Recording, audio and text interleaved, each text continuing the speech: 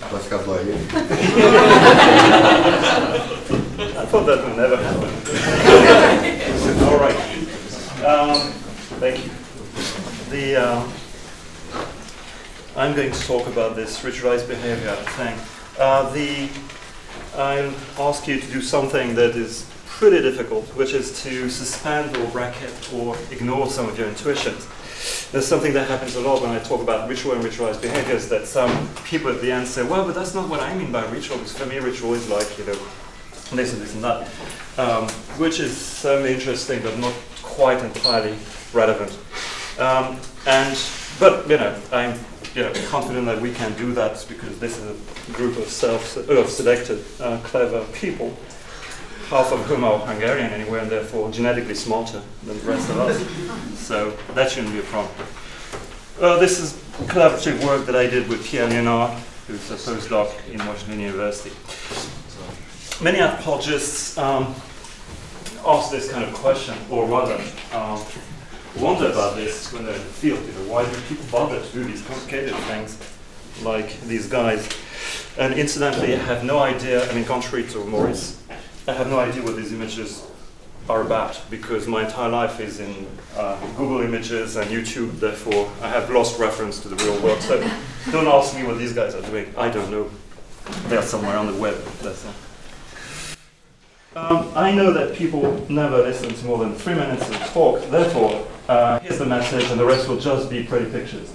The message that we think that among those many systems that are part of our evolutionary equipment, what we have is an evolved, what we call hazard precaution system. And this hazard precaution system has a specific domain, which is that it focuses on potential fitness threats that humans have encountered throughout evolutionary history.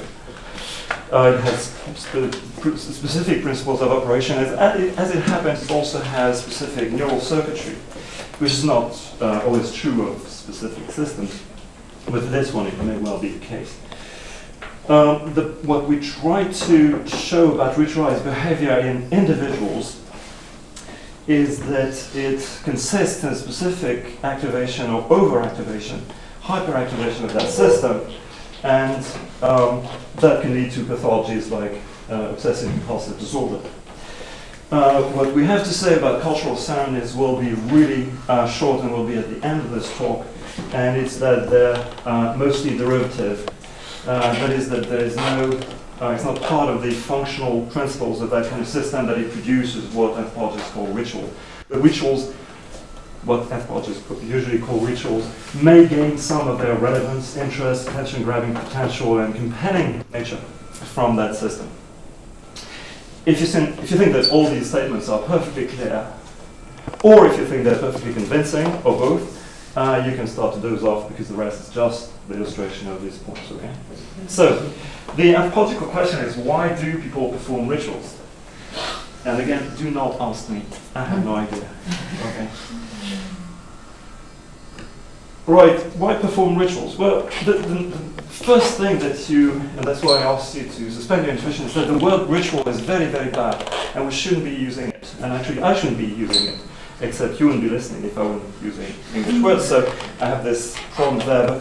But rituals has never been, you know, there must be some concepts in anthropology that have precise definition, but ritual is not one of them, okay?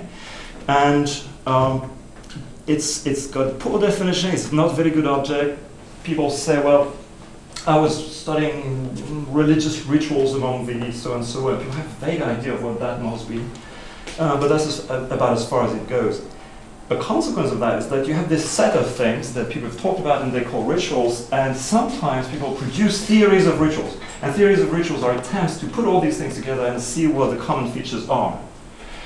And the general sort of characteristic of theory of ritual is that it says that it's very expressive and very inexpressive, it's very dynamic and very static, and it's very social and totally individual, and very emotive and totally so, and I think that kind of, and many people think that that's actually great because it shows what an incredibly complex social object ritual is. No, it shows what happens when you have poor category. Okay, so what we focus on is not what we usually call rituals, but what I used to call ritualized behavior. every time I call it ritualized behavior, people will say, well, hang on a minute, because what happens in rituals, what I mean by ritual is this and this and this, and that's not the way you describe it. And I had this problem so many times that Harvey Whitehouse told me, well, if you don't want people to derive inferences from those words, don't use the wrong words, just call it XB24. So I will try to explain to you what XB24 is and why it's interesting. Now, XB24 is what you get, and again, I have no idea why you came up with this acronym, is what you get when you have a set of actions such that there's a compulsion, that is, people say that you must perform this set of actions that's been named. You have scriptedness, that is, you must do it the right way.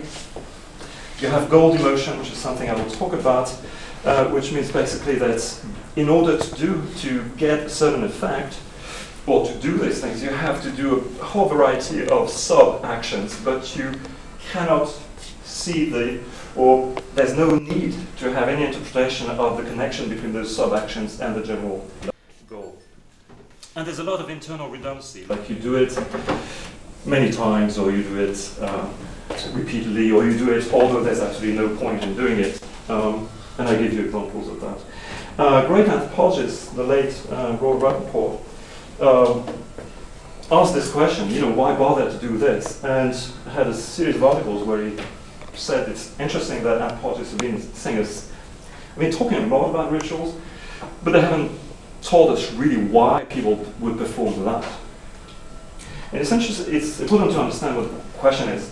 What he means is not why do people perform their rituals, because there are all sorts of proximal causes. You get to take drugs, meet people. You hear good music or bad music, you get to dance, or you get beaten up, or things like that. There's all sorts of reasons. There's even a sort of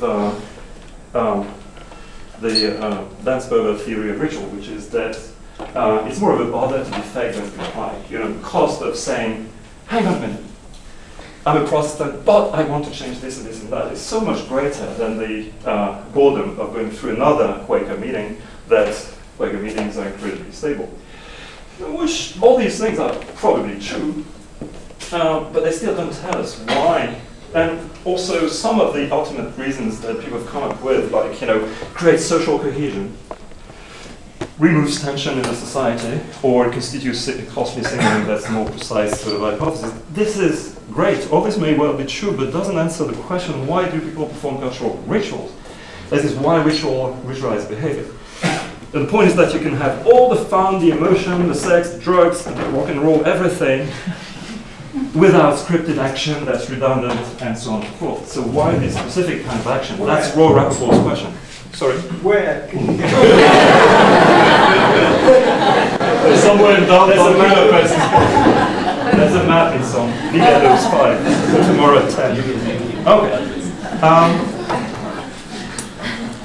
But Rappaport also had, and other anthropologists have asked this question, there's something interesting about these XB24 ritualized actions that we see in human societies, which is that very, very often they go with a whole set of themes that seem to be the same all the time. Preoccupation with purity, pollution, cleansing, contamination. Preoccupation with order and boundaries, like aligning things, creating a certain space, and there's in this space and outside the space, which you could call sacred space, and so on and so forth. Preoccupations with order, symmetry, certain colors, certain numbers, and things like that. These things seem to crop up in so many different cultures. Why always these same themes in this ritualized behavior? In order to understand that this is an important question, you have to understand that it's not just a question about some cultural ceremonies, it's a question about behaviors that happen in humans in all sorts of other contexts. And I think crucial to understanding why these happen and why these happen in that particular way is to understand that they happen in many different contexts, and cultural ceremonies may not be the canonical context out of which we'll get a good account of why they occur. So again, interesting behavior, but I have no idea what these fellows are doing. I think the only way to stay awake is to have some relevant mysteries to focus on, so if you can... Well, where do we see rituals? We see them in lots of, ritual, I should have said, XB24. In cultural performances, that's what prompted this question, but also in obsessive-compulsive patients, in normal children, and in normal adults. And cultural rituals, these are pictures to, whatever these people are doing, it probably is a ritual. And there are certain signals to which we recognize these things. I remember this cartoon with a farmer whose cow has been, someone's done something to the cow so that the cow is wearing a big hat with flowers and stockings and lipstick, and the cop says, "It's a cult." Okay. Normal children, pretty pictures are not terribly good at this, but normal children do lots of ritualized things, like having little collections, arranging objects, lining up objects, pencils, things like that, insisting on a specific order for objects, but of course also on specific routines, like going to bed, having stories told in a certain order and things like that. They're terribly like that. They're terribly like that between the ages of 2 and 8.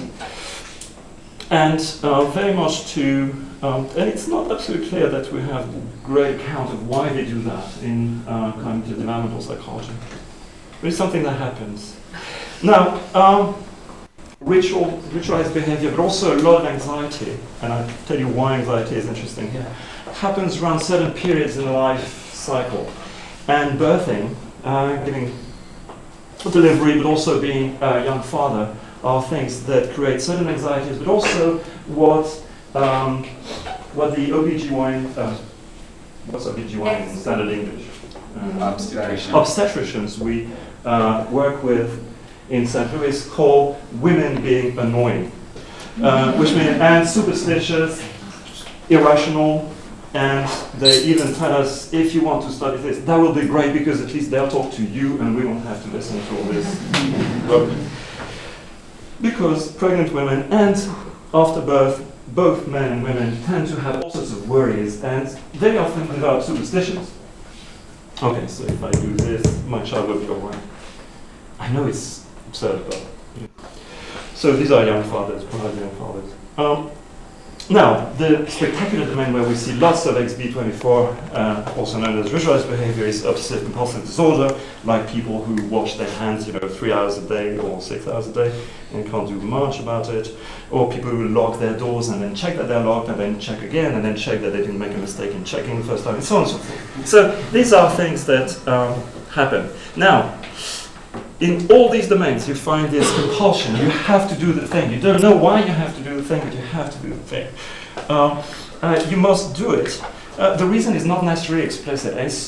It's true also of cultural rituals. Because people would say, well, when you do a bar mitzvah, you know why you're doing a bar mitzvah. Well, true. But in most of the societies Maurice was talking about an hour ago, actually there is no official explanation, and even in the places where there is an explanation, people don't really care what the explanation is. It's not their reason for doing the thing, as it were.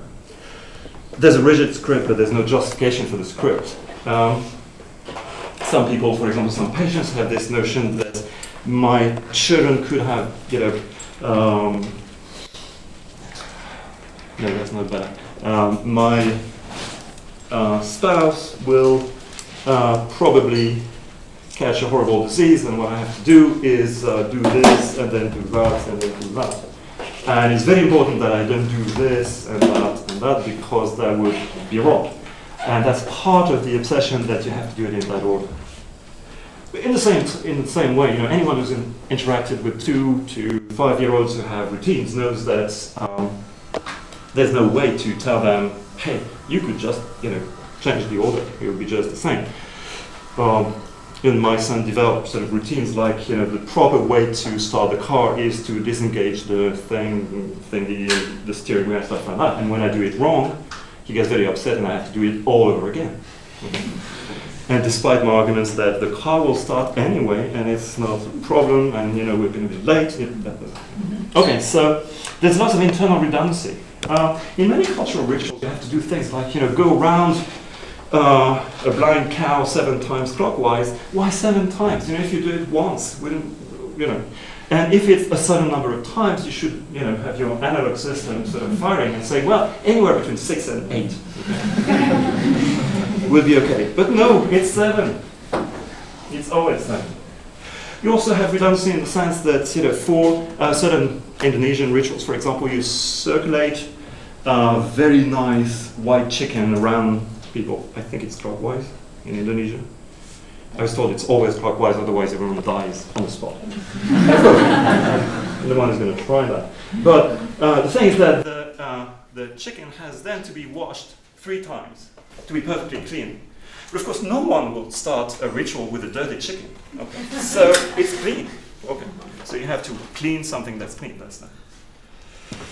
But again, you get those particular themes, and that's important to realize that those themes like contagion, danger, boundaries, order, and symmetry, they are present in young children's rituals, in pregnant women and young fathers' anxieties, in cultural rituals, and in OCD behaviors. They're the same themes. So why this same behavior and those same themes? Now, Pierre and I are not the first people to ask this question. And we have, we're happy to stand on the shoulders of giants, as it were. Sigmund Freud had noticed that, like many other people, I'm sure, and had a very pithy and interesting thing to say, except that it's not very helpful. So I don't think we need to bother. He's just saying that it's the same. He says it in many words because he's German. Sorry, he's Austrian.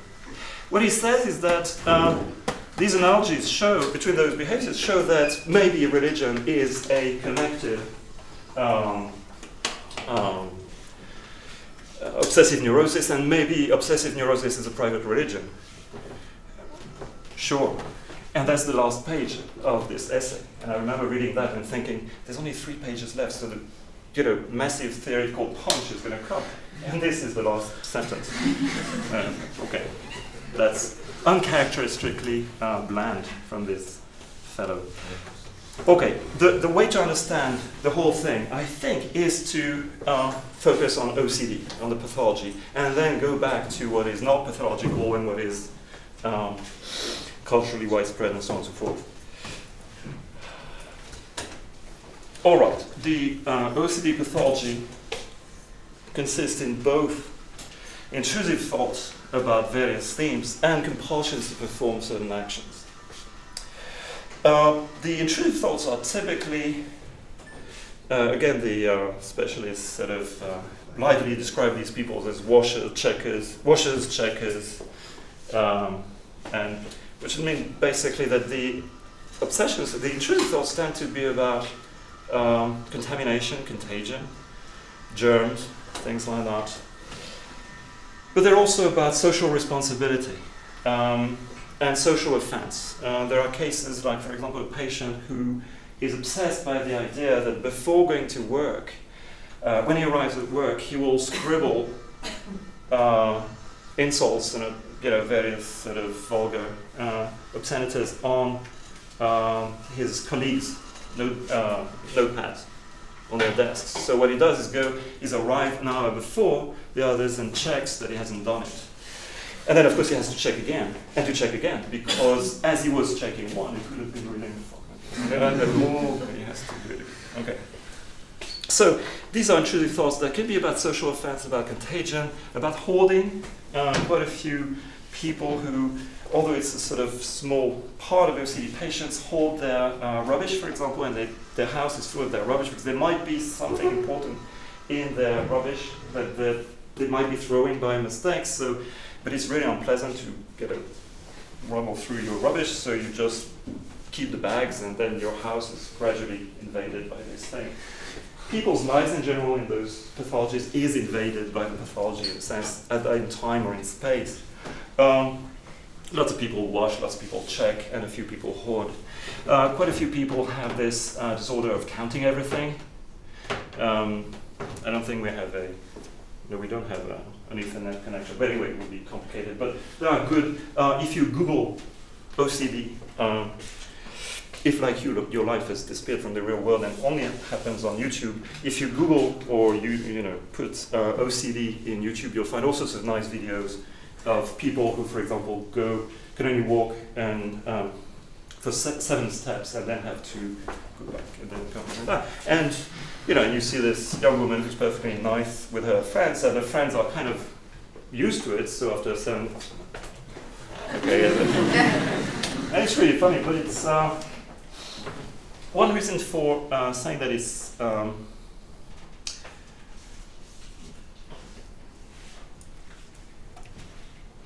okay to say it's funny in a way, because I mean it's politically correct as well, because the patients generally have good insight. Sorry, this is good insight, which means that OCD patients are not, I mean, not being a clinical psychologist, I would simply say that they're not crazy.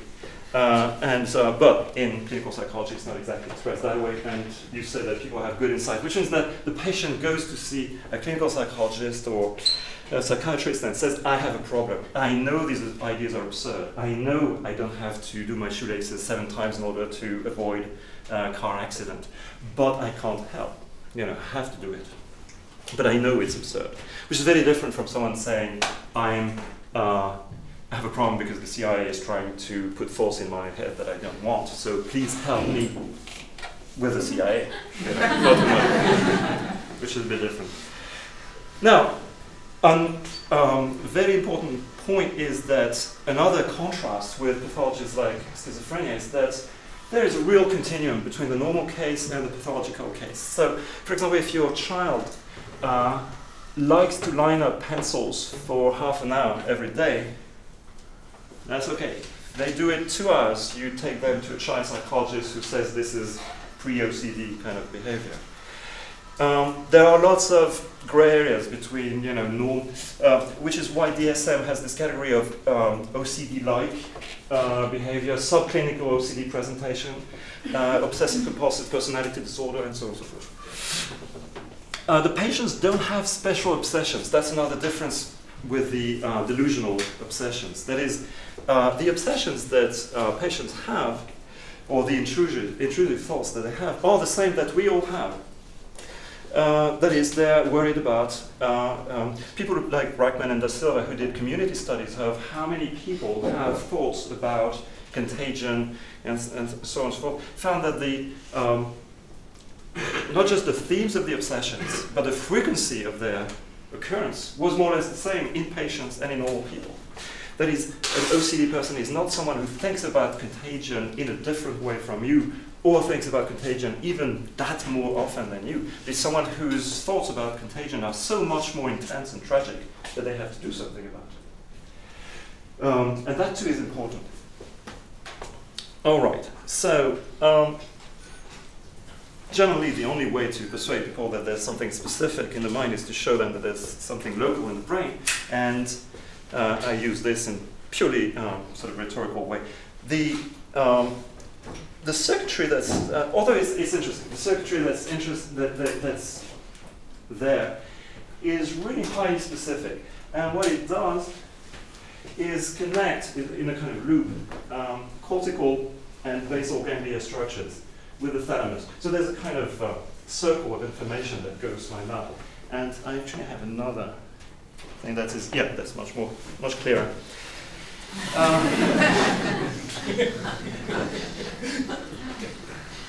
This is the mind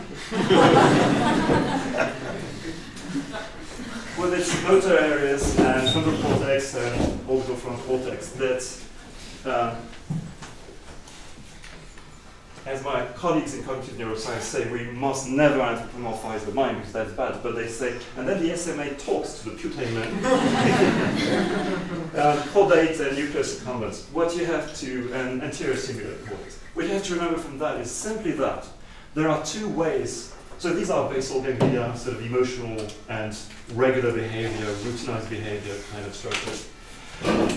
What you have to remember, and this is thalamus, which is a sort of relay structure, is that there are 2 links. One that is excitation links that reinforces information flow between putamen, that is sort of standard behaviors, to all these structures like substantia nigra and thalamus to make them available for motor action.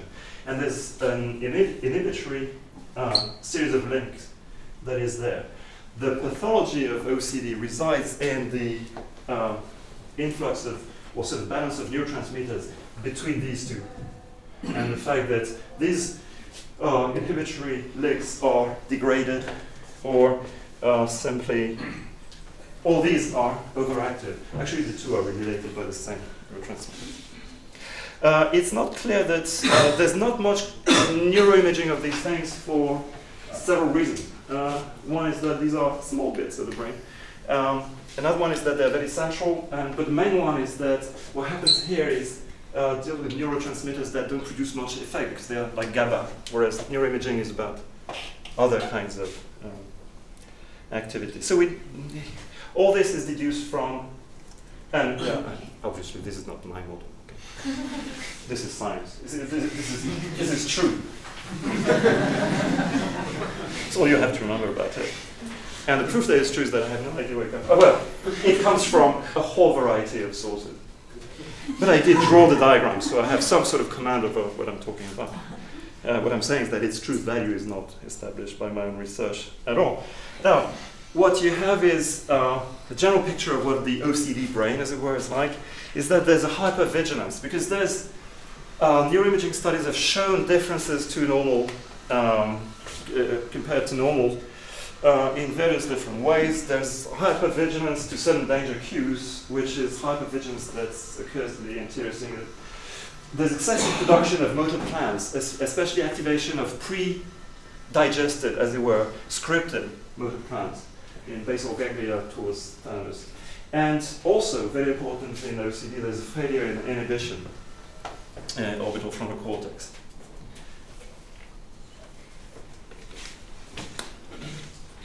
This, so these neurocorrelate kind of arguments show that they confirm what the clinical picture suggested, which is that there really is a continuity. All the structures are present in normal brains, obviously, but they all do exactly what they do in the OCD brain in the normal brain, except to a slightly different degree. So there's excessive function rather than dysfunction, really. Also, to briefly finish with this survey of OCD, there are two kinds of models of OCD. What are called cognitive models of OCD. Put forward, it's named mainly in the 1980s, people like Sapkowski, Zreichman, and others. And their idea is that what happens in OCD patients is that the thoughts about danger and things like that are just appraised, cognitively appraised in a different way from non-patients. So that this notion that I may have written insulting words on my colleague's notepad is taken to be a very important fact about social life, whereas for most people there would be a kind of different appraisal, which would say, well, even if I did, that's not that bad. That's the cognitive theory. The cognitive model didn't have much support, except that it's connected to cognitive behavior therapy, which kind of works, like for phobias, which works by exposure and creating new associations. So you just tell the patients to, first, to think about having their car crash and not touch the computer. And you train them in doing that. And then you train them in touching the computer and thinking about something else and so on. But it's very, very simple sort of. So did your friend have to go and write those notes and stick them on people's desks? He's not my friend. He's a patient of Dr. Altman's in St. Louis. Yes, they did things like that. I mean, sort of have him tell the doctor, you know, you're not terribly good looking. And the doctor said, hey, I know. And you realize that social offense is not that, you know, it's that kind of thing. It's incredibly simple and simplistic as a therapy. It works, and it kind of works, and it works better if you add SSRIs, that is, serotonin reuptake inhibitors. In other words, it's, that affecting the serotonin balance has a great effect on that. And then the cognitive therapy can kick in because it's much easier to do. There's an alternative to cognitive models, are safety models of OCD, which have been proposed by various people like Anne Graybiel, Henry Sechman, and other neuropsychologists. And the idea is that there are systems in the mind that are there to be aware of dangerous signals in the environment. That there are also atavistic or sort of old or extremely primitive defense sort of actions, like cleaning, like like cleaning. That's a good example. And that would happen. That would be those things that are stored as action routines in the basal ganglia. Anne Graybiel is one of those people, but also Nancy Rappaport. No, not Nancy, but Rappaport. Judith Rappaport does that. And has done sort of all sorts of neuropharmacological and neuroimaging studies that seem to show that.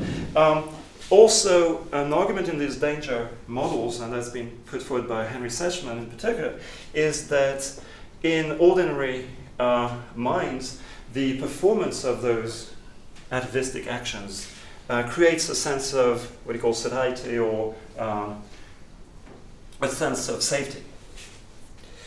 And the idea is that in patients, you do not reach that. So somehow the link between performing certain actions and creating this sense of satiety or safety has been damaged.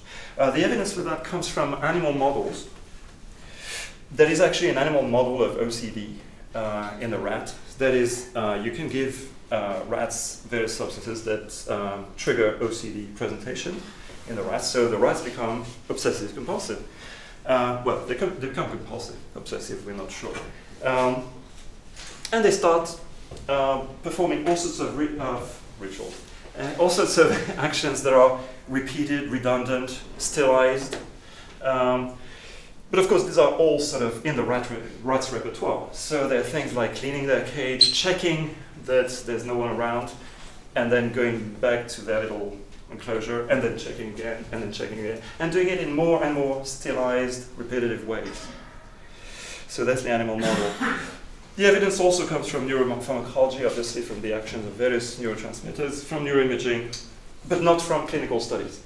That is, this is a really sort of neuropsychological model, but not a clinical model. This is a sort of summary of this sort of safety signal, which is that these action plans are there, but their performance in normal people creates this sort of just right kind of feeling that things are okay, which feeds back into the appraisal of anxiety level. All this is projected onto various brain structures in a way that's subtle, complicated, and totally irrelevant to the present argument, so I won't do it. So, given all these facts, here's our argument, which goes back to evolutionary statements and considerations. We think it's important to distinguish between two kinds of fitness threats that humans and other animals have to deal with. Some of them are those that require immediate action and trigger reactions like freezing, fleeing, fighting, and things like that. And we know from the research of many neuropsychologists and brain imagers and animal behavior people that there are specific neural networks for those. But there are threats that require preventative action. Like, for example, inspecting your environment to be sure that there aren't any predators around, there are no traces of predators. Avoidance and precaution, like, for example, if you have some sort of social anxiety, like you think that you're losing status, it's a relatively good strategy in many contexts to just avoid contact with people, because you avoid, like this patient has this problem that he may be insulting people without realizing, so he's described as socially anxious as well as OCD, and no wonder. His strategy is to avoid meeting people. Here too, I think there are specific neural systems, but we won't go into that again. Okay. Now, I give you some examples of manifest fitness threats. If you encounter people who really don't look like conspecifics, or if you look, or if you see, well, this is one that triggers specific responses, or predators, or people who don't look like, it's not the sort of, the milk of human kindness in short supply. This guy seems to have a beef, something. So these are manifest. Okay. So if the people are there, you have to do something there. Okay. Although these guys, well, anyway, these are inferred fitness threats. Now, this looks like food. Okay, except it looks like food you shouldn't treat as food. Okay, you don't really want to,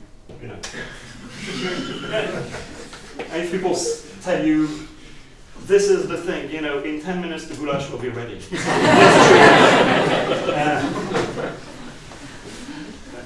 I can give you the address. It'll take a lot of paprika to eat. Now, if you're in an environment like this, you have an inferred fitness threat. That is, there is no danger here. But what you realize is that there's an absence of resources that is kind of worrying. And indeed, there's a memento mori that tells you what's going to happen to you really soon. Okay. Well, okay, this is a bit of a joke, but if you have traces of intrusion in your environment from someone, this guy looks pretty sanguine about it. Now, this is a special case. These guys obviously are not a threat. They're victims of the fitness threat because of social exclusion and ostracism. And I wanted to put it, although it's not very good taste, because one of the major sources of fitness threats, indirect fitness threats in humans, is the social world. That is, hierarchy, status, and ostracism, social categorization, and things like that. Now, what we think is that this defines a kind of repertoire class of things that people should be able to detect, or it would be a good thing if they detect them. Cues like cues to contagion and contamination, cues to potential predator intrusion, cues to potential social offense. And these are species specific. I mean, you don't expect, for example, contamination and contagion are things that humans, as opposed to other primates, should be. They should be sensitive to those in a special way because they're generalists. Okay, so like rats, unlike baboons, and there's all these baboons are not specialists. Baboons are pretty generous. Unlike giraffes. So, that is, since we more or less sample all the possible nutrients in our environment, we have to have some strategies to adapt to new environments, but avoid the cost of contagion and contamination. Also, potential predator intrusion is very important in humans because we're not very good at fighting bears and tigers, and the archaeological record is full of people who met an untimely demise because they hadn't activated these systems early enough. So the risk of predation by big animals is not a joke in human evolution. And crucially, we should have, it would be a good thing to have, some sensitivity to potential social offense cues, because we are so highly dependent on socially transmitted information, but also on simple things like socially shared resources, availability of other people's resources, and so on and so forth. So losing your status is almost as bad as encountering a predator in that way. Also, these fitness considerations kind of define an abstract task domain where you have this precaution repertoire that would be appropriate to each danger, like washing or rubbing wounds, or avoiding source of contaminants, like when you see that nice pig that looks so good with all those maggots and stuff like that, that creates a smell that most humans find repulsive. Also, people are not interested in touching other people's rods, or then I spare you the rest of that kind of stuff. So Social offense too. It's interesting to see that people are incredibly good at monitoring very subtle social cues and cues to status differences, things like that. We should have some sort of strategy of avoiding contact with people when the social world is becoming dangerous. Predator intrusion is a bit special, and here I have an argument that is extremely convincing, but even I don't find it totally convincing, which is that a good way of minimizing this would be to make your environment so orderly and predictable that you would detect if there are predators or sort of all the other intruders that have been around. But anyway, this is very speculative. Again, in this abstract sort of evolutionary a priori description of what the task domain is, you have to realize, and this is a point that Seligman and Woody have emphasized in their brain model of OCD, that there's a big asymmetry in precaution, which is that the signals of danger are always external cues from the environment, like the smell, or there can be, like smell of rotting pig, or the fact that you make a joke and people don't laugh, whereas they they laughed at another joke that someone more powerful, but the joke wasn't funny, but they did laugh and stuff like that. You know, these things are there, and they're sort of elements of information that you find in the world. Now, if you take your precaution, it may be that your precaution that you've taken has made the world safer for you, but there's no external source of information that tells you that. So, you know, I mean, it's going to be some time before you realize that that's the case. Therefore, there's that kind of brain or sort of functional design problem that safety should, in many cases, be an internally generated variable. That is, it's not that people sample their environment to make sure they're safe. It's rather that they take precautions, and that makes them think that the environment is safe. Because there's a little bit of an asymmetry here. Okay, so how does that explain anything to do with ritual? Well, okay.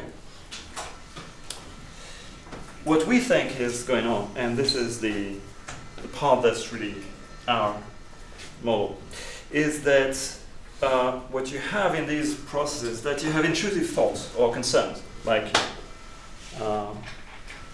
I'm going to have a car crash, and I can have some visual imagery of what's going to happen and how horrible it's going to be.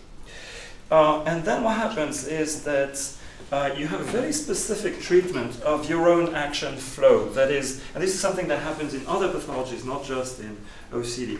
A focus, an exclusive focus on very low-level aspects of the action, in such a way that it requires very high attentional focus and control.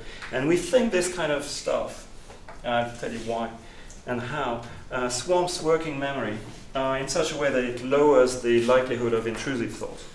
Here's why that should be the case. Look at those compulsive actions that you find, especially in patients, but also in children.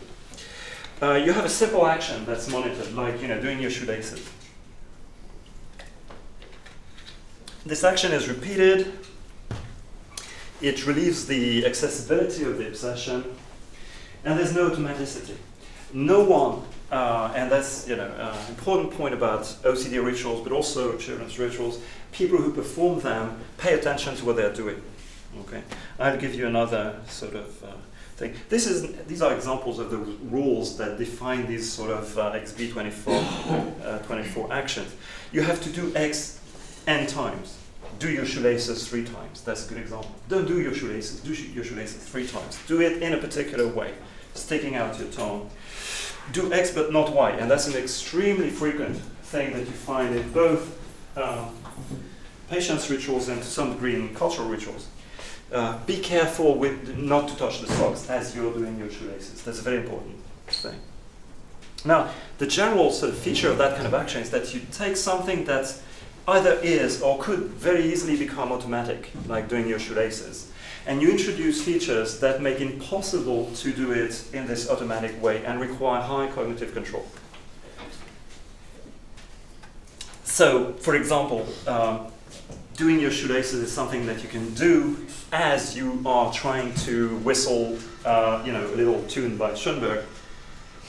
but doing your shoelaces 3 times, sticking out your tongue without touching your socks is something that will make your recall of Schoenberg less than optimal. And that's because the attentional resources that are invested in this are too big. So what patients say, actually, which is very close to our model, is that they fight intrusive thoughts with rituals. And there's an immediate payoff. They say that when they have their thoughts about dangerous things, the intrusive thoughts disappear when they perform their rituals. The phenomenology of the disease agrees with the model.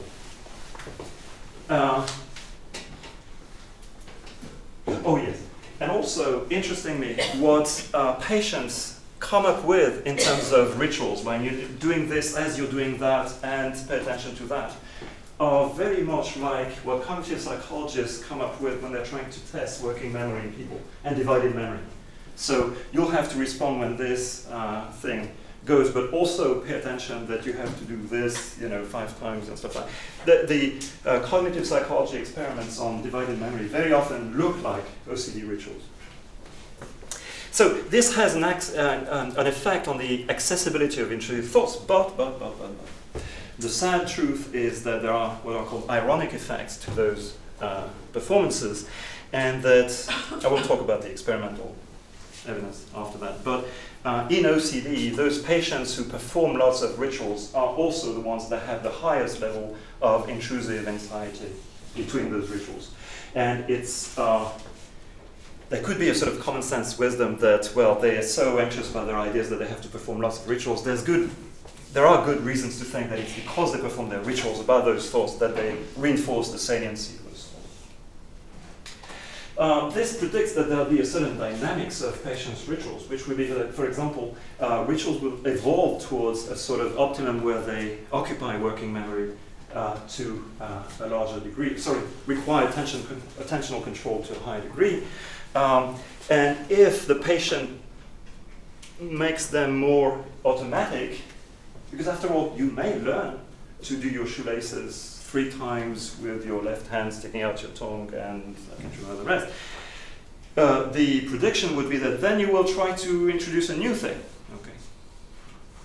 That your other hand should be like this, something like that. And David Alan at Tel Aviv has done very fine-grained and incredibly nice studies of patients, and that's more or less what happens. That is, rituals become more automatic, people add something, and they add something else and so on. So, what we think is that this is very close, and these are just a few. Do I have time to talk more? No. Okay. Well, these are just sort of little studies that we've done where we use this paradigm that's been designed by Dan Wegner in thought suppression. And what Dan Wegner does is very simple sort of things of asking people not to think about X. Okay, and then they have 5 minutes during which they must do that, and then they have a period when they're told that's it, the experiment is over. So you think about whatever you want. And the idea is that obviously when you're told that you must not think about the white bear, it's extremely difficult for 5 minutes to manage not to have any thoughts about white bears. There are strategies to do it. So what you measure is both the levels of intrusion. The intrusive thoughts tend to pop up, but people can acquire strategies and be good at not thinking about white bears. And then once you're told, that's it, the experiment is over, you have white bear images that sort of flood through your mind. All that repressed stuff is coming back. So Dan Wegner has done that. So we did some studies where what we did was to prime their hazard precaution system with films where we showed them, like hygiene propaganda film, where you see someone sort of blowing their nose in the hand and then shaking hands with someone, or someone sort of sucking on a pencil and then giving it to one sitting next to her and stuff. Or also films about assault and things like that. And we measured the effects of ritualized behavior, XB24, versus non-ritualized behavior. We had an operationalized definition of what it is, which is that Non-ritualized behavior was very difficult thing, like threading needles and things like that. And ritualized was this combination of rules that you must put the needle in this, stick it in this roll of thread, but you must do it with your wrong hand 3 times and with your good hand twice, and so on and so forth. I'm happy to report that we had no effect whatsoever. What we did was to show, horrible stuff, and it should have had an effect. Well, it didn't. But then what we did is another study that we haven't quite finished because we have many controls to do. That's more interesting, is to ask people, and it actually works, to ask people to generate a description of that thought which they don't like. Okay, we all have these. Well, all of us who are normal have these. I have these. For me, it's the thought of a very sharp razor going through my gum like this. That kind of thing. Once I have this thought, and now shit, it's impossible to get rid of it. It's there, and you don't want it, but it's there, it keeps coming back. So we asked them, we described them, this kind of stuff, and we asked them to come up with their thing. And then we do other tasks like, numerical cognition tasks, actually. And then we just flash this thought, because they typed it in the computer. And we just flash it on the screen. And we tell them, now we have 5 minutes where you must not think about it. And we'll help you by giving you these actions when we see the effect. Now, what you find is that there is an effect. That is, there's a much steeper repression. The intrusion from the razor in your gums kind of thing is much less in the ritualized behavior condition than in the other. And the steeper rebound is there too. That is, people complain, and we've had to talk to the human subjects, people complain that after that, it's for an hour and a half, they think about nothing else than their horrible thought. I don't have the numerical stuff, but the effect is there. Now, okay, I showed you horrible things, so I wanted you to see nice things. You have 5 seconds to forget your horrible thoughts by focusing on these images.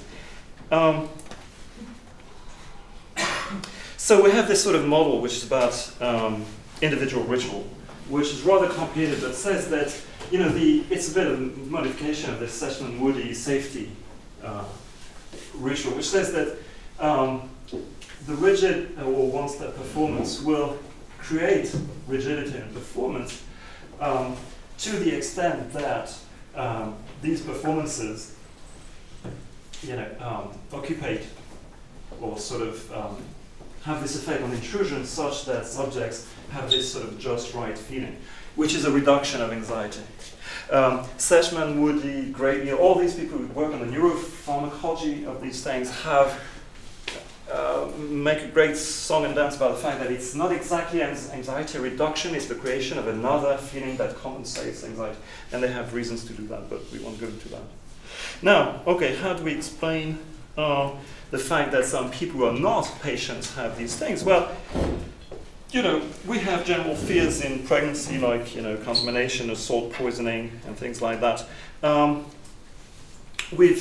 We've run a study, and we're still doing that, a study of pregnant women and perinatal sort of populations to see what kind of scenarios people have. And people have lots of scenarios about harming the infant, fathers and mothers.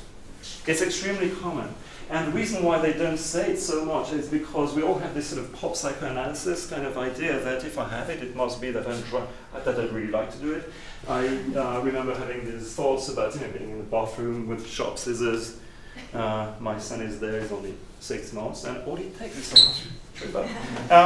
Now, this kind of vivid visual imagery is something that lots of people actually have. And then you think, I'm sick. And you're not. It's, I think, good functional design. Because what you do in those circumstances when you have these kind of thoughts is that you're not zoning out at all, okay? You could zone out because, I don't know if, how many of you have had children, but when you have a 3-month-old baby, you tend to zone out most of the time because you never sleep. So it's a bit like going clubbing every single night of the week. And it's compulsory. So it's good to have things that bring you back to the potential danger in the situation. So you monitor danger cues. You don't monitor, the high attention monitoring is not about other things in the environment. For children, and that's something else that we are studying at the moment. We think that children's rituals are a kind of calibration of their precaution systems. They're trying to improvise precautions. They're trying to see, and the reason for why they should do that is that those potential threats, fitness threats, are not the same in all environments. So you have to learn the local sort of things. The predictions from that would be that obsessions or intrusives should become more cultural, as it were, more specific as children grow up. And the compulsions should become more reasonable. Well, we've done a few studies about that. And yes, I mean, that's more or less what we see. First, there are different developmental schedules for these different kinds of domains. Very young children are very much into predators and intruders, which they call monsters. Between 5, 8 or 9, children become more interested in contagion and contamination. The monsters are still there.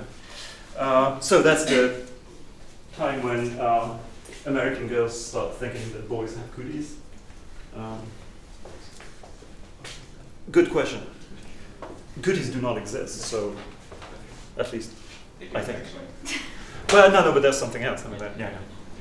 What is it? Well, goodies are also crap, so it's something else. But in this sort of children's folklore, it's like, do you want to touch a boy? You wouldn't touch a boy because boys have cooties. Okay. I'm deferring to my informants. Social hierarchies and exclusion and things like that become subjects of incredibly high interest, as Dan was saying the other day, at a certain age. High school cliques are something that are the object of much more emotional investment than mid-school or elementary school things. Also, in children's rituals, we find that, in children's anxieties and calibration, we find in our studies, and that's not very surprising, that there are all sorts of domains of potential danger that you can, talk to them forever and they'll never pay any attention to. So, however much we say that washing up liquid is not a good thing to drink, that you should stay on the pavement because cars are dangerous, children do not pay much attention to that. So 3-year-olds who have extreme fear of predators in in posh neighborhoods in St. Louis. And there are no lions in St. Louis, okay? Not even bears, nothing. They have no fear whatsoever of crossing streets where there are things that are described to them emphatically, repeatedly as extremely dangerous objects. Moving objects. We also find these cultural effects. Zahor, and we've done some preliminary studies about that, show that the prepotent fears in 3-year-olds, 5-year-olds seem to be the same in very different cultures. He's done it in Israel and India, and we're doing it in Africa and in the US. Whereas the fears about contagion and then fears about social things seem to be much more focused on extremely sort of specific local sort of conditions. Okay, we should have talked about cultural rituals. Well, I'll say a word about them. The thing is that what happens in a cultural ritual is not very, actually theoretically, I think it's very derivative. That is, why are those ceremonies stable? This is a bit of a, special take on the Spur theory that it's a real bother not to do them because people will get upset. But at the same time, there's a tiny bit of attraction to doing them. And what I'm trying to say is that in terms of cultural contagion, all it takes is that tiny bit of attention-demanding, compelling character for these things to be stable. Okay, what you have in cultural ceremonies is that there are messages from the environment. They could be explicit, implicit, they could be complex or simple. But they are the form, we must perform X, And usually it's not, we must perform X because it's got this causal connection to Y. We must perform X because it's got a non-obvious connection to Y. There's a danger in not doing it. What's going to happen if we don't perform the annual sacrifice to the ancestors? We don't know, but we don't want to know. Okay, we don't want to find out. There's great scriptedness and rigidity in the messages. You know, you must do it this way. You must absolutely circulate this chicken 7 times clockwise, otherwise things are bad. But why they're bad is again not made explicit, or doesn't have to be made explicit. There's no rationale for the mid-level actions. Yeah, pass on the next test. Now, so what happens is that you're given messages that mimic or resemble the input conditions for your hazard precaution systems. It looks like something that you should pay attention to because it's of the same format. There, you know, many of those social ceremony contexts are phrased in terms of invisible potential danger or predation. There are witches around. They are like predators. They're trying to get you. You can see them. You have to do something about it. Also, the actions that are recommended in the ritual mimic typical actions that would be recommended by this hazard precaution system. You know, you're told that you should wash, you should cleanse yourself, you should order the environment, and so on and so forth. And what we think is that because you have that, you have a small, faint activation of this precaution system that is enough to make any recipe for social coordinated action that includes these things more stable than a recipe for social coordinated action that doesn't include these things. So it's not like there's a great, important and theoretically profound reason why these things are culturally stable. It's just that they're culturally stable by virtue of activating some mental systems slightly more than variants than other variants. This has an important corollary for people who study rituals, ceremonies that happen, is that routinization and ritualization are exactly the opposite of each other. You know, lots of people say, well, rituals, come on, I go to Catholic Mass, and this is very boring, and I think about everything but, you know, what's going on there, because I could do it in my sleep. I know all the stuff, and probably if you're a Catholic priest, you can do it in your sleep. But that's not the point. There's lots of routinization. Routinization is lowering of cognitive control. It frees working memory. So as you perform your Catholic Mass as a Catholic priest, you can think about your mortgage or things like that. And it allows intrusions. But ritualized behavior is the opposite, where you have higher cognitive control and swamping of working memory. So we should find both in what people call rituals. And that's why the theory of rituals is not terribly, a terribly good thing to do. Okay, that's enough. What I think is it's time for trenchant conclusions. And I find it very useful usually to try to preempt criticism, but usually people find completely stuff that I never thought about. But we're not saying that religious performance is obsessive, okay? Contrary to Sigmund. We're not saying that obsessions are derived from religion, again, passé, various people. We're not saying that ritual is pathological. We're not saying that there's a ritual center in the brain that would be in the basal ganglia. We're not saying that rituals are about fear or that they're an adaptation. We're not saying that. What we're saying is that, well, you've heard that before. Okay, that's it.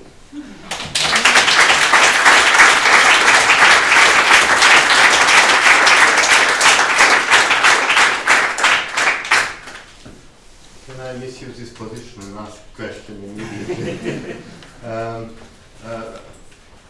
I mean, I really like this stuff for many reasons, and there is one reason that I don't know whether you will like, given the way you have presented the giant. And I just would like to come back for one moment to Freud. I don't think it was totally fair to say that he stopped by saying that obsessive neurosis is, you know, like it's like a religious ritual and vice versa. He said something more. He did have a theory of OCD, and his theory was that there are certain thought contents that you want not to come to mind. And as it happens, those thought contents have to do with the kind of thought contents that you were describing. For example, incest and cleanliness routines would be, you know, against the fear of contamination by an incestuous thought coming to your head. And So, and he, you know, the other thing is that if he had the knowledge about all the oxytocin and stuff, you know, he would be the most happy about that. And he always said that we're gonna end up in the brain, or in the mind, as we say. But so there is, you know, I think all this is just great scientific stuff, which is an elaboration of a thought on the right track by the old master, basically. Yes, I mean, we're happy to stand on the shoulders of giants and kick the ladder at the same time, which is why, you know, it's always tempting to say that. What is certainly interestingly sort of evocative of the old man's models is that what the safety models are saying is that there is a motivation to exclude a certain fault content from conscious intrusion. Yeah, and that's interesting. But the Wagner experiments show that the more you repress it, the more salient, precise, organized it becomes, and it has. So that's where there's a slight divergence, which is that. What Wagner's experiments and all other things like that tend to suggest that the fault contents that come back are the ones that are repressed. They're not masked, they're not transformed. On the contrary, they're made much more precise. But anyway, that's... I have you can abuse your position. Yes? I would add only I have a lot of documentaries, but I will talk about only one. It's just about the swamping of working memory, and it seems to me that we have in religious traditions two ways of dealing with changes, like in possession cults that I know in Brazil, Korea, and so on. We have some kind of rigidification of the ritual script. Yeah.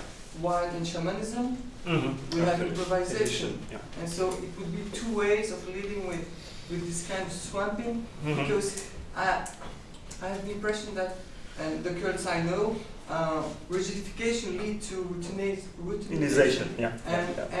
And in the two years of Europe I made, I haven't seen something like, because there is routinization, it must be a change to swamp my memory. Oh, I see what you mean, yeah. Yeah, that's interesting, because the dynamics of the actual sort of, and especially small-scale religious groups should be really relevant to that kind of thing. What happens in, I think routinization is one thing, and as you say, rigidification can lead to either of those outcomes, you know, routinization or some sort of attempt to add elements.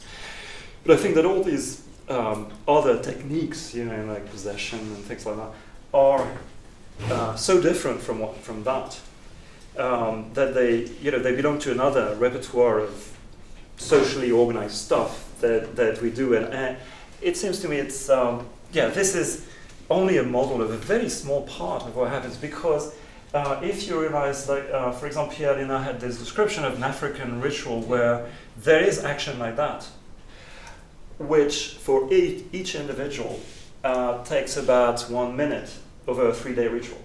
But that minute they have to do, you know, in a special way. The rest is just routinized to them. It's completely uninteresting. So you find this combination.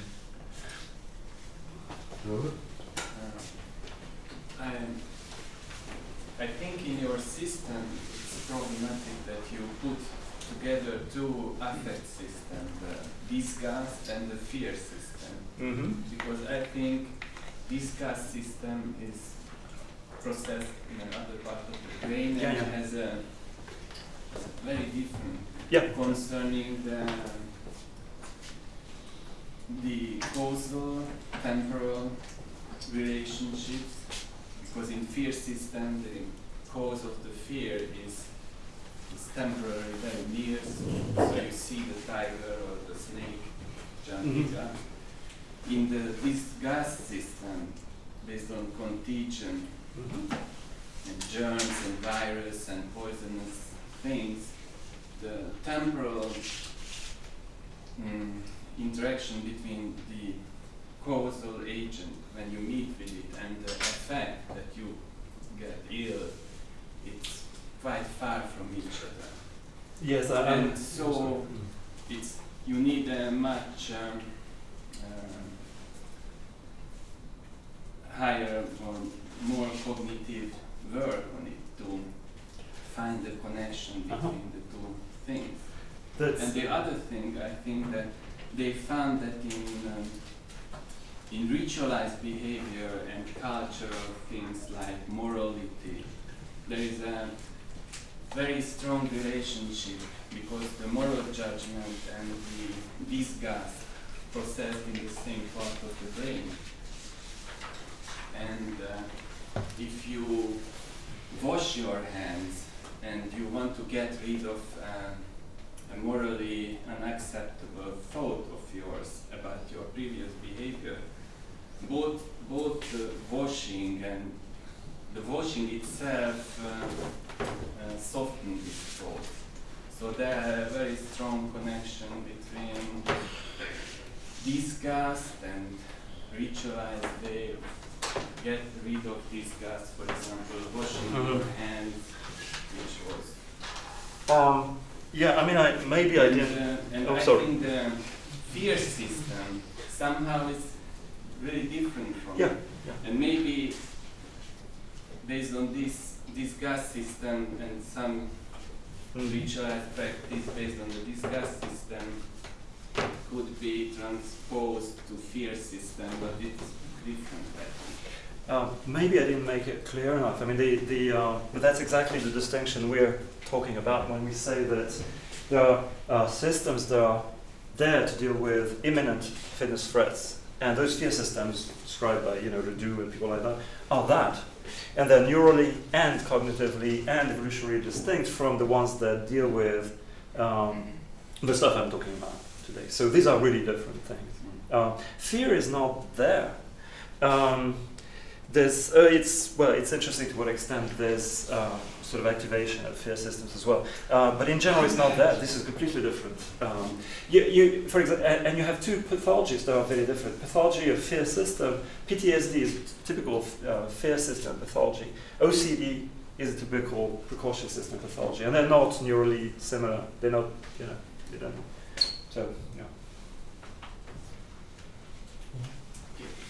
Two short questions. One is, can you see parallels between the ritualized and routinized behavior, and parallels to Whitehouse and Macaulay-Lowe's modes of religiosity?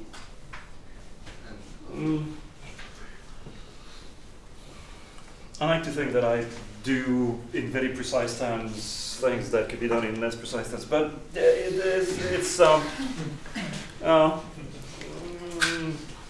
we'll have to talk more about that. Okay. First, briefly on the topic of disgust and fear, in my next talk, I'll present some initial evidence of functional disaggregation of obsessions concerned with contamination and obsessions concerned with threats.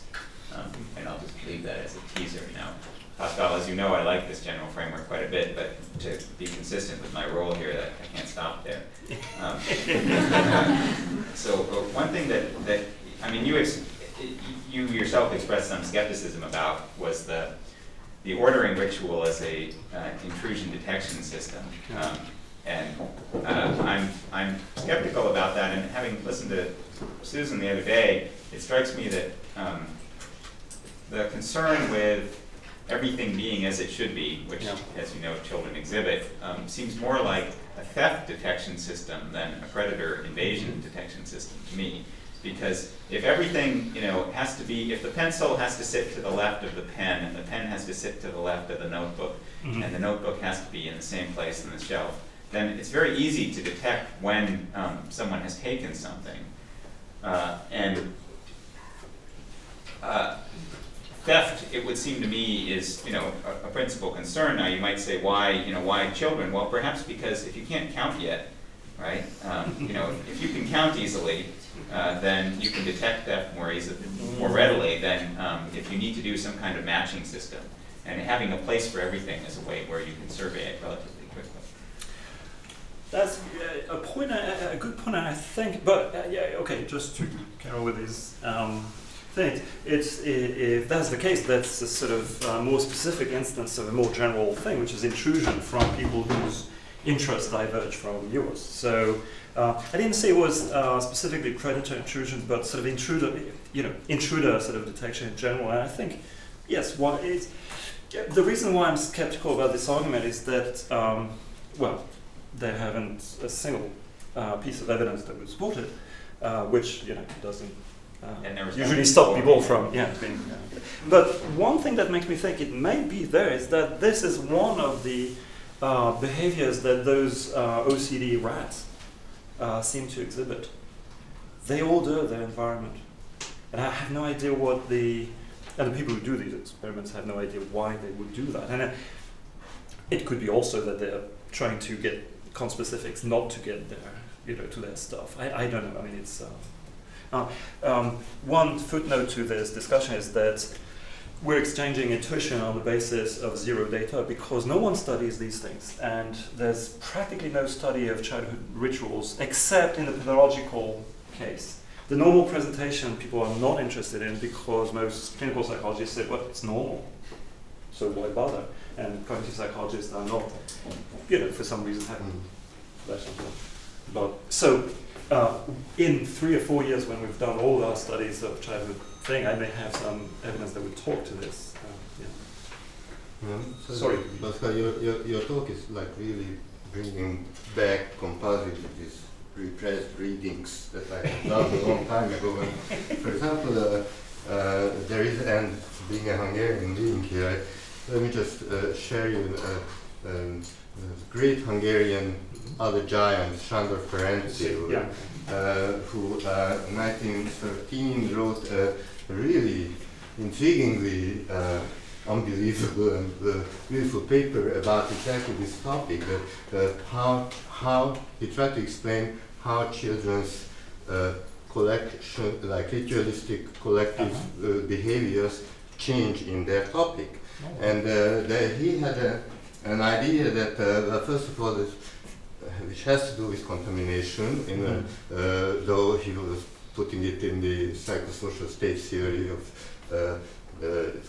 passing through the anal stage, but basically that the child has an interest in his own feces, and if you really want to have an idea that you can use in this, just try to make people imagine eating their own feces. So there is a thought content that will kind of be pop back, and anyway, so but the interesting thing is that babies do eat, they like to eat their own feces, and there is an enormous kind of socially induced repression on this. So his idea was that there is originally the interest in your own feces, but the parents kind of don't like it and punish you for that, and so you kind of repress it, and then you become interested in a kind of brown, wet stuff like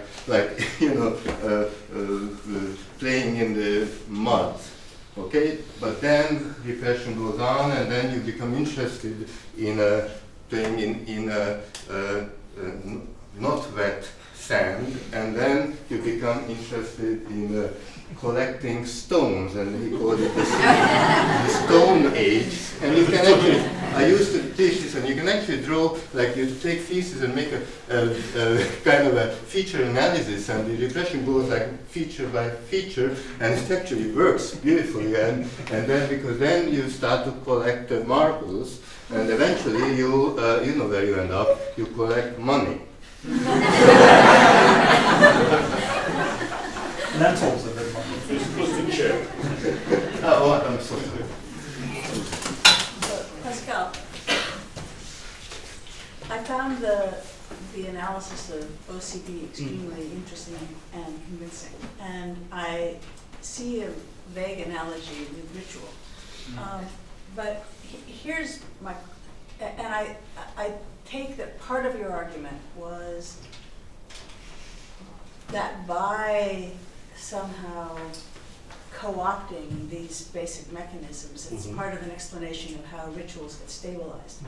But how do religions come to co-opt that system in the first place? That is, Were you giving, I mean, this is a question, it's not a challenge. Were you giving us an account of that, or do you have one? No, I mean, I was offering what is simplistic and could be, but testable, probably, account in terms of contagion, cultural contagion, which is that to the extent that your recipe that you propose to other people for that kind of thing, for coordinated action, includes these features, it will, prediction tend to be more, have more potential for stabilization than something that doesn't. Now, the thing is that as people get together, they have all sorts of things they do together. And that those rituals, ceremonies, people getting together and doing things, do all sorts of things like fishing expeditions, hunting, marrying people, and so on and so forth. Now, all these functions are there, and all these reasons for being together and doing things together are there. The simple argument is that to the extent that a certain sort of random generation of, how shall we do it, hones in on that kind of thing, then it makes it more stable. So that account is not exactly, a generation account, it's more a translation account. Yeah, so you talked about OCD mainly, but there are also similar behaviors in other pathologies. So is this the same system in Tourette syndrome or it's for people with autism? Yeah, it's very difficult to, we spent, several years trying to acquire some basic knowledge of OCD and interacting with people who work with OCD patients and so on and so forth, and not with these other pathologies. And I don't really know how to expand that. It's true that you find repetitive action in autistic kids. It's not clear that the thematic sort of arrangement is the same. Okay, there's concern with pollution, danger, and things like that, responsibility, since they're not really thinking about other people that much. Another place where you see it is the slightly compulsive or superstitious element of PTSD, where people try to get rid of their own obsessions, with the danger or the trauma they think with rituals. No, I don't know what's going on in these things, but I think one should, if one wants to pursue that kind of model, have something to say at some point about that. You're right. Yeah. Could I just add one thing to this? That one in your list, I think one of the clinical phenomena kind of stood out as not belonging there. I might be wrong about this, hoarding. Yeah. Because hoarding doesn't have, the cleanliness aspect. People who hoard actually are neglectful about their bodily cleanliness. It's more like schizophrenics, I think, that who do that. And also, it doesn't have the goal-demoting aspect. Hoarders have a totally different neural signature from all other OCD cases. So the current sort of wisdom in the field is that this is probably not an OCD pathology. In as much as there is such a thing as an OTC pathology, it's always a spectrum, but that it's very far away because its neural signature is really very different. Yeah. So let's indeed assume it seems interesting and plausible that there is this hazard and danger additional module, and that it helps stabilize the factor in the stabilization of rituals, collective rituals, institutional rituals. Would you expect it to play a similar role in all rituals, or there are some rituals where the theme of danger and precaution and purity is quite present, others where basically, like celebration rituals or a transitional ritual, where it's only a precaution against the non-performance of a ritual. The only thing that could go wrong if you don't perform is that you have danger, but there is no external danger that you're taking, that you're trying to ward off or whatever. This is a complicated question because there's, as you know, a big complication to answer. The big difficulty in answering this question is at what level of description are you talking about? So typically, what anthropologists will tend to call a rite more than a ritual would be a sort of 1 week thing that includes all sorts of specific actions. But inside these things, there are these specific actions that are there, for example, to tell the ancestors to be nice to us, kind of thing. where you have a sort of social contract kind of precaution where you're saying, well, if we do this, they'll do that. I don't know, but the prediction would be that, yes, of course, the optimum would be even stronger when the theme is to get rid of some disease and the official sort of declared objective is to prevent the occurrence of some disease and the theme is contagion. Or when the official theme is to get people from the other tribes to leave us alone, and the theme is all about invisible predation and danger. Yet, I'm not sure if that works, and if it works, but that would be an interesting thing to test. The question is, at what level does it work? Is it the big rituals, you see what I mean, or the small actions within those rituals, which is a big complication? Of course it is, but it would. I mean, one prediction would be then that those rituals, which are directly about issues of danger and precaution and so on, would tend to have more of these repetitive and so on features than the. If you found that, you'd be pleased. Now, if you don't find it, you say, well, it doesn't matter. Exactly. I was about to say, I wouldn't want to call it a prediction of the system, but if I found it, I would mention it as something that was predicted. But because, you know, I mean, to be honest, I mean, the system is just, this is just making this minimal claim, you know, to the extent that you have this activation, this, first the connection between the theme and the action that's recommended seems to make more sense than it would otherwise. Therefore, it's more compelling and it will be more stable. Now, if there are effects within the variation of those rituals on that would be great. But, yeah. Any more questions? So now we know that, you know, Yuri has come out as a closet Freudian. It's quite officially. Yeah. Oh yes, that's true. No, I went back. You're right. Yeah. Okay. Thank you. Okay, well, thank you.